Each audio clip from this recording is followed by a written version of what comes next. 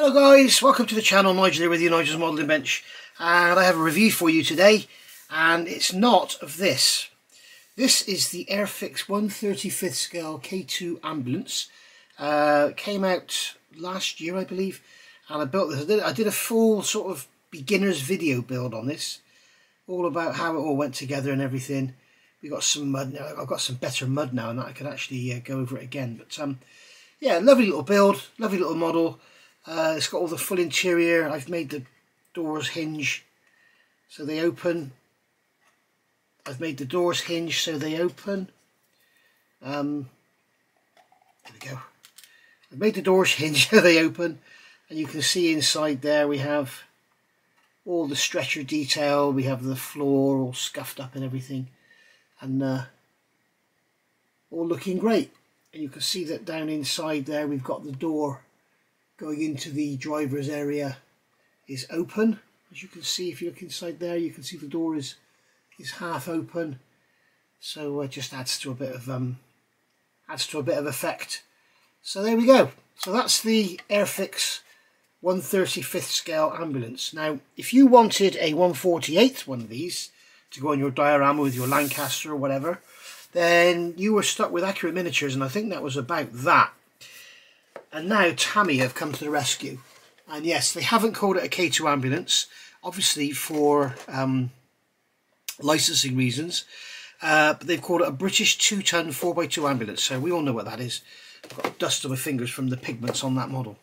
So this is a brand new kit, just been released. It says here series number 105. The actual kit number is 32605, which I find strange because all my other 48 scale Tamiya kits start with an 8, so unusual. And I don't know why they've called it 105 when it's 32605. I would have thought it would have been called 605, but there we go. But anyway, we've got the kit here.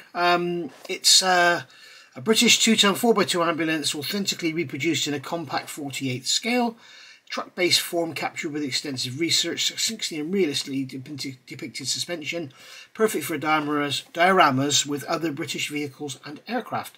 So yeah, very, very nice indeed. You can also get the little 1/48 scale Tilly to go with it, which is very nice. Looking around the box, we got on the side there, we got in Japanese some history about it, no doubt, and then we've got some 3-angle images of it there. End of the box is just the same old artwork with the kit number. And then we've got some more, they're telling us to do XF58 olive green. I think the actual colour for this would have been AK's SCC15 olive drab, but the Tamiya XF58 is very nice as well. So Tamiya Irvine, it's a 2023, made in Japan, so it's a brand new kit. I have opened the box because I just got this delivered from Hannant's, and I also bought some photo etch and that, and they put everything in the box, which was good, which made the packaging smaller. So that was good, and they put everything under the kit as well, so rather than having it all on top. But then I suppose if it got turned over in shipping, then it would be on top. I don't know. So in the box, we've basically got 3 bags. So we've got 2 green sprues and 1 clear. We have a sheet here with some information all about it on there. You can have a read there if you want to freeze it. You can have a read there of all that. So that's just a single-sided piece of paper. We have a decal sheet, which is, it's sort of pinch sealed, but it is open to the elements. So be careful, guys, if you're storing these models in your loft, especially this time of year in the winter. Make sure you take the decals out because they'll get damp and they'll be ruined. So we've got instrument panel there, we've got some identification plaques there, serial numbers, and obviously our red crosses. That's interesting. They've got round vents in the roof, whereas Airfix have got the rectangular vents in the roof. So obviously there was you could have either. I'm not sure if one was post-war, pre-war, whatever. I would say probably this model, the Airfix, is probably, I think, more accurate than the Gecko. They have different shaped grills, this one and the Gecko, and I believe this one to be more accurate. That's just my opinion. So first thing we'll do, we'll have a look at the instructions as we always do with my reviews. Right, sorry, bloody memory card ran out there, and I'm talking to myself, and the camera doesn't beep or anything. It just, I looked up and it was flashing no memory card. Great. Anyway, so let's look at the instructions. So British 2-ton 4x2 ambulance, 148 scale, brand new kit, as I say, from Tamiya. So we've got our colour callouts on the front, obviously Tamiya colours. Recommended tools, they're recommending Tamiya multi-purpose cement clear here. I'll have to get some of that and try it out. Not sure what it's like. Not sure if it's just a PVA glue or whatever. And then going into the book, it's a sort of scissor type thing opening up, or concertina should I say, not scissor. So here we've got two options. We've got A and B, both say British Forces 1940-45, and the only difference I can see on them is the actual roundels, the Red Cross markings on this one you have on the roof and there, and here you have big ones on the side, and here's just as the little ones. So look at what period you're doing, look at what area you're doing it in. Remember, these weren't used extensively on RAF bases. They were used a lot by the US Air Force apparently. So you know, but they were used in Africa and all over the world in the war on the front lines in France and everything. So they did a lot of work, a lot of work. So going into the build here, we've got the chassis, we've got leaf springs going in. Looks like it's very, very simple construction. Looks like it's ideal for the beginner as well, because they've got this typical Tamiya thing you can see like here, and you can see over here where they're telling you to remove the extra bits. You know, it's really good for the beginner, stuff like that, because they're sort of not sure if they're supposed to be there or not. So yeah, if you want to get one of these and build along with me, I will be making this very soon. It might even be a little Christmas build, eh? Oh, if you're watching this in the future, today is December the 5th, 2023, so that's why I might make a couple of references to Christmas, who knows. So, wheels going together here, so we've got the, axles going in there, so you've got the rear axle, one piece with the prop shaft and everything, which is nice. Front axle, one piece with all the steering gear, so it's all very simple, very stable. It should be easy to get it to sit on four wheels. Front wheel construction going on there, rear wheel construction, make sure you don't get them mixed up. You can tell the difference. The rear wheel has a sort of large round centre hub, the front has like a spider. The brake drum on the back, the front has the two parts there, and the rear has the three. So don't go forcing it together and ruining your model. So attaching the wheels, adding the top of the fuel tanks, worth getting those nice seams on there, because as you can see here, they are quite visible on the finished model. So get some nice seam cleaning going on in there. Adding the window, this is where they're telling you to use this Tamiya clear cement. I must get some and see what it is. Spare wheel going in, and then we've got a box going in there. Not sure if that's a battery box or what it is, but at the top of it is the seat. So that's XF49, so it's like a canvas seat. And then here, XF2, they're telling us to paint those little spotlights. You probably do that after you've built the model. So here we're adding the floor and then building up the actual main body of the ambulance itself. Looks like we've got no interior detail at all, which is a shame. It's telling us down here, attach parts in numbered order 1, 2. So you've got 1, 2. So you're going to put the two sides on first and then add the back. So remember that. And then going over here, we've got number 6, step 6. And this is wonderful. You've got these large sort of mud guards on the back here, with the mud flaps on the bottom on the rear. And they are, as you can see, they are quite flimsy. So what Tamiya have done, they've got, you put them in and then bring them round, and they sort of glue onto the inside of the body. You may even want to fit those before you fit the sides, and then it'd be easier to get glue on the inside there. But they do the same on the front ones as well. Sorry, the front rear mudguards, the forwardmost rear mudguards. And then here we've got some steps going in for the front cab there, adding the chassis, and then we're adding the driver's seat, gear stick and handbrake there. And then going over the page, building up the bonnet and the side panels. Looks like we've got some lovely positive areas there for contact. You don't have to get any glue on your seams. And then we've got the headlight lenses going into the headlights. Looks like they're moulded in with the grille. And looking at this, it looks like the grille might be the wrong shape. We'll have a look in a minute. And then adding the bonnet to the grille. Adding the windscreen inside the windscreen framework there. Be interesting to see if we've got any framework moulded on the screen. And then here we're adding the bonnet to the scuttle. I would probably suggest not doing that at this stage. Probably do that as you fit it to the body. And then if you have got any angular problems, you know, it's better to have a tiny gap there than end up with a great big gap down here, because it's all up too high. Building up the instrument panel here and the bulkhead with the pedals and everything in it. telling you again to remove these little bits. Add in the steering column, driver figure there with all the colour call-outs for everything, and the side doors going on there. And then going over the page, we've got the dashboard going in with the bulkhead and the steering wheel, driver plonking down onto his seat, and then that big front end going on. And then we're going to build up the cab roof, showing us how it all goes together, and removing bits and pieces there, which is a nice touch. And then we've got the vents going on the roof. They're telling us to put the decal on first if you do in version A. If you do in version B, do not apply it. You've got the circular vents here, which indicate an earlier model. As you can see, the Airfix have got the square vents, which is the later model, I believe. This may even be post-war, I'm not sure. I'm sure the people in the comments down below will... people will comment down below, is what I should say. You've got a massive front marking on there, so make sure that goes forward. And you've got your little cab roof going on there. And that's it. So painting, basically they're calling out XF58, which is olive green. Now, colours of these are sort of up for debate. Excuse me. As we know, around about 44, or even slightly earlier than that, maybe it was 43,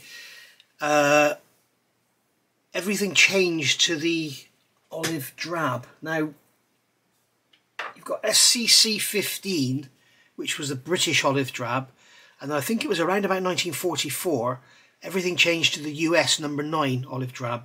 Now, I'm not sure if that would have involved these or not, so check your references. There's also talk that the famous one you can see with the Queen, God rest her soul, stood next to it. That one looks to be sort of greener, so that it may be SC15. It may have been an old bronze green colour, but of course, as you can see from the photos, they've got a sheen to them. They used to like wipe them down with petrol oil or something and give them a little bit of a sheen for the photographs and everything. So very, very difficult to tell. Another thing to look at is these serial numbers on the bonnet. You can see here we've got A26443. And we've got A23155. These are written in like a stencil type fashion, and these are like a solid lettering.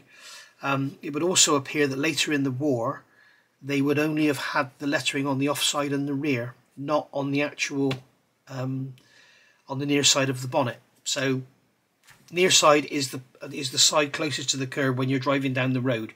So in Great Britain, we drive on we right-hand drive, so we drive on the left, so the left-hand side is near the curb, so the left hand is the near side. In America, the near side would be the right-hand side. Yeah. What concerns me is A26443.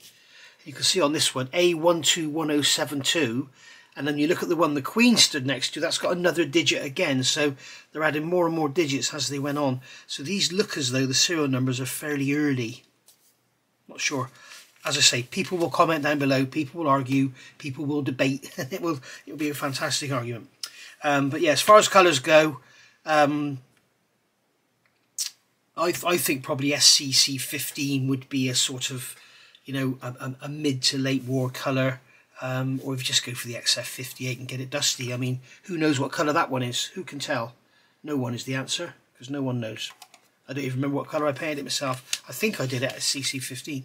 If you go back and look at my videos, you'll see it on there. So there we go. Also worth remembering, like on the box front, they've shown us the model here with a Lancaster in the background. And apparently, from what I'm reading, the British didn't use them a lot during the war on RAF bases. They tended to use, the Americans tended to use these. So again, worth checking your references. I'm sure people will dispute what I'm saying, tell me I'm absolutely completely wrong, and then someone else will say, you're dead right, Nigel, they never use them. So you just don't know what to believe. But we always get some good discussion going on down below.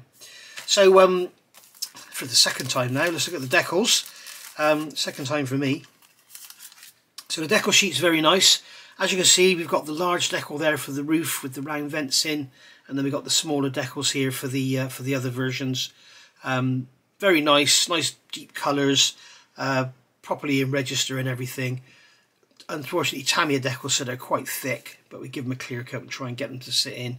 We've got the instrument panel there, as you can see, and then we've got the serial numbers here And like you can see there, the 26443 is in a stencil style, but the 23155 is like a solid. So I'm not sure which is early and which is late. So there we go. Very nice indeed. So they will probably go down lovely. As I say, I'm going to build this very soon. I keep saying I'm going to build things, but I am going to definitely do this because it's going to be a very quick little build that people will enjoy. So there we go. Right, so looking at the sprues, I've opened up the bags in my interim period. So sprue A here, we've got the main, feels a little bit oily. We've got the main chassis, got the driver figure there, leaf springs front and rear. We've got the rear axle here with the drive shafts all moulded in, tops of the fuel tanks, front axle. There's the seat there for the passenger. We've got the rear mudguards, and then we've got the wheels with the wheel backs, spare wheel there, exhaust system, roll-up doors and rear view mirrors. So that's the bottom of the chassis. Looking at the top side, I have already picked this up, so I've got to sound surprised because it's the second run. I cannot believe what Tamiya have done here. We have ejector pin marks on the top of the step. This is Airfix. Okay, no ejector pin marks. This is Tamiya. 4 ejector pin marks on the top of the step. They've got 2 great big ejector pins there. They've got 2 ejector pins there. Why have they had to put those 4 in there? It's really annoying. And they're also recessed, so you've got to fill them. You can't just sand them.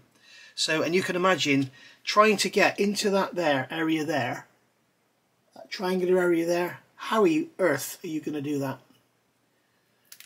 Probably the best thing to do is cut some thin card neatly, put it down over there, and then just cover it, Mr. Surface, or just cover it in mud or something. But that is, for 2023, that is bad. Very bad, especially for Tamiya. Come on, it's ridiculous. We've also got some massive ejector pin marks on the insides of the mudguards, so you might want to sand them out as well. And also, what they've done here, which is what everybody does these days, we've got a chamfer on the outside edge to make the edge of the mudguard look thinner, but the chamfer is quite pronounced, so I tend to sand that back and blend it in. You'll see when I build it. I'll show you what I do. Tyre tread is all right. It's the same as these. It's all right, but they could be better. The tread actually is like that. It's curved, but obviously they can't mould it like that and put a curve in it, so they've curved the top but the bottom straight. But you know, if you're going to cover them in mud and that, it doesn't matter anyway. But yeah, that I was not expecting that. That is very poor indeed. Right, I haven't looked at this sprue yet. I got halfway through doing that one when I noticed the camera was gone, so I had to start again. Right, so this one here, this is obviously all our main body parts. This is sprue B, and straight away,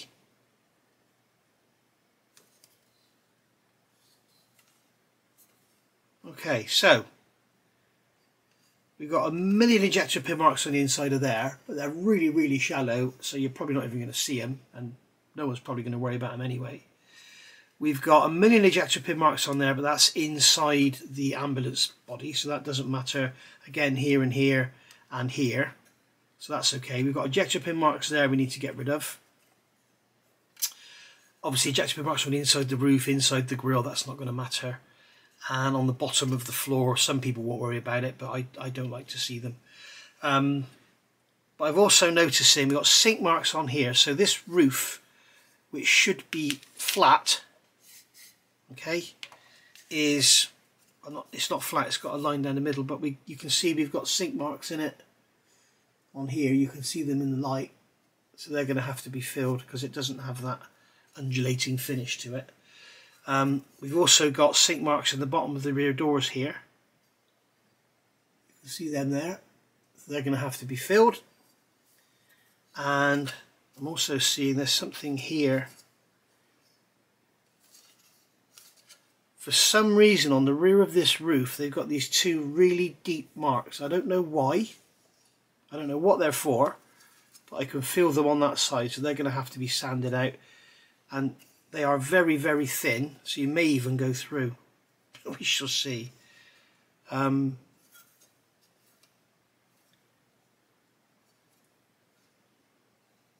something going on. If you look on those engine side covers, I'm not sure.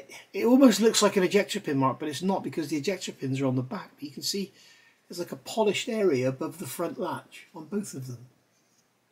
It's strange. Other than that, it's all very nice.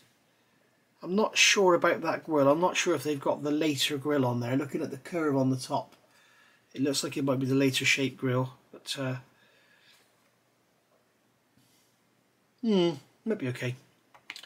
It's got the large, which means the large bulge there for the spare wheel. The later ones had like a pressing, almost like a steel pressing, rather than this fabricated thing. But yeah, doors there and everything. We've got no windows in the side, so we can only show those closed up, same as that one. But we have got the window there for that door. But yeah, I've got to be honest, I'm a little bit disappointed.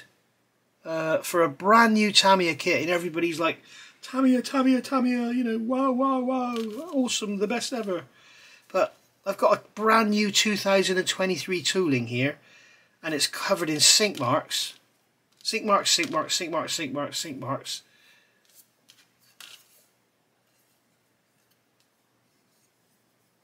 No, there's something there, but I'm not going to worry about that. Yeah, it's covered in sink marks. We also have sink marks in the bonnet. I hope you can see them if I catch them in the light. There you go.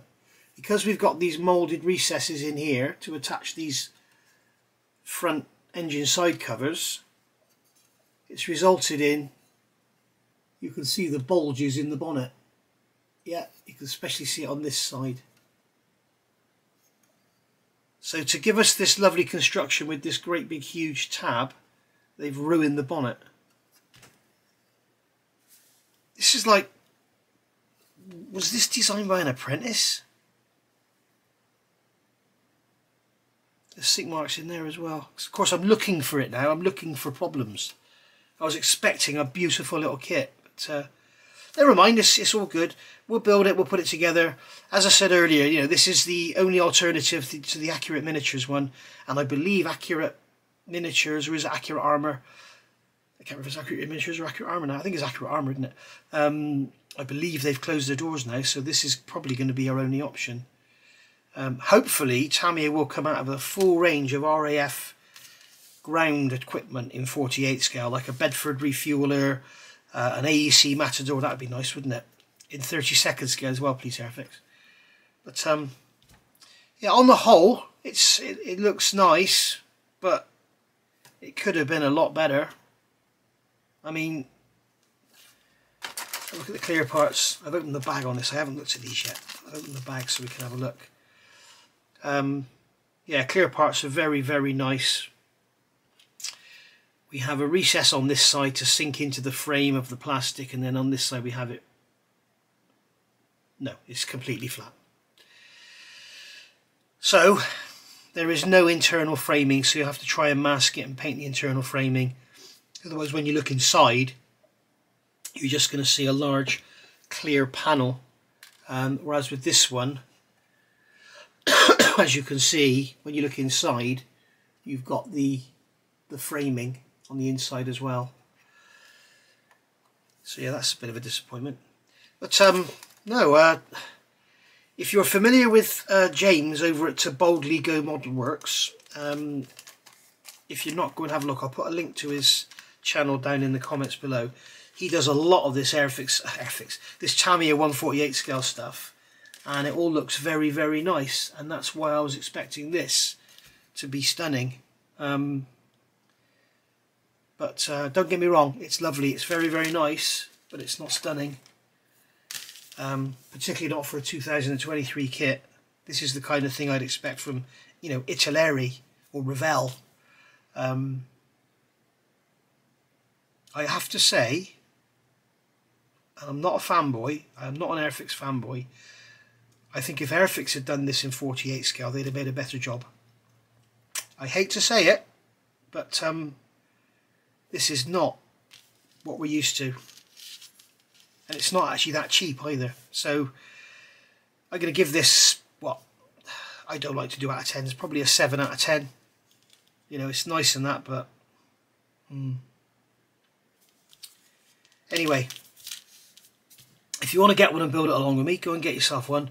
As I say, I may well do this as a little Christmas build, but I want to do that little unmanned helicopter as well that the lovely Wendy sent me. I want to do that for a little short build as well. But there's going to be a lot of little bits and pieces to learn. But if you are a beginner, I don't think you'll have any trouble with this at all. And you could either ignore the bits I talk about with the ejector pin marks and the sink marks, or you can build along with me and do as I do and learn how to get rid of these problems, because these problems appear on a lot of model kits. You know, Airfix of old are renowned for their sink marks.